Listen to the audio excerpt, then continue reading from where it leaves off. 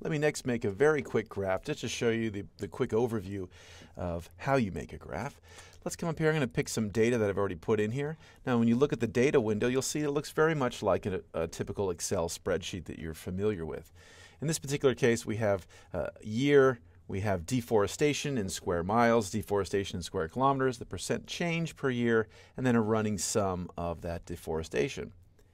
Plotly uses a graphical interface if you like, or you can also use line code. You can import stuff from R and a whole variety of other programs, or push to those programs when you're done.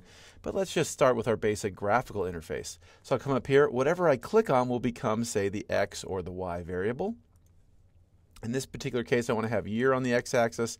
Let's have deforestation in square kilometers as the Y.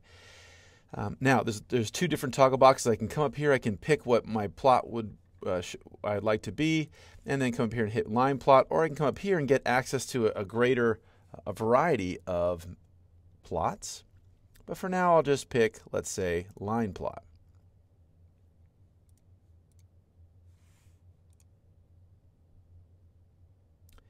Now here's my graph.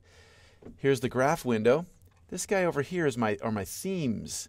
Now, there's a default theme that the graph will have. I can also just rapidly select and pick with a click other themes that are popular for this type of graph, or I can get my graph the way I want it and then save it as my own theme and have that for access for any future graph I'd like to make. The first thing I want to do is come up here and hit save, and I'm going to call this my test line graph. Say OK. Now as soon as I say save, it's going to give me a link that I can share with folks.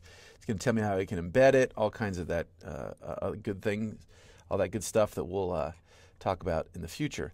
But let me first draw your attention to the window right here, the options right here in the window. First is traces. Now this is going to be about your actual graph element, be it a bar, be it a scatter, be it a point, or be it a line. This is how I'm going to come up here and manipulate all of these elements. I can, make it whatever the heck. I can make it super big. Oops, excuse me. I can make it super big, or I can, make it fairly opaque. I can do whatever.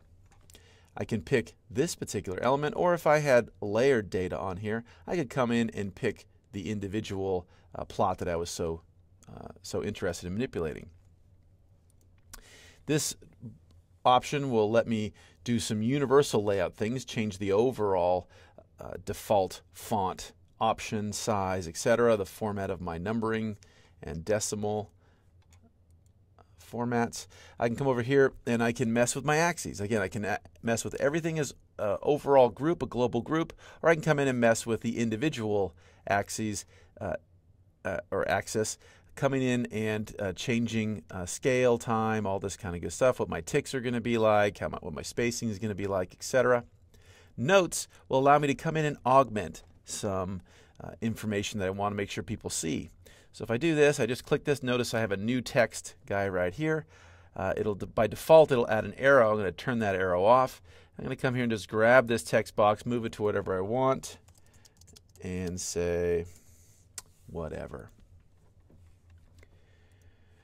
We also have an option for a legend. In this case, I just turn it on. It doesn't help us, but we can do all that great stuff. We can curve fit, and again, we can call up our toggle on or off our theme box. So that really quickly is how you can make a plot in Plotly.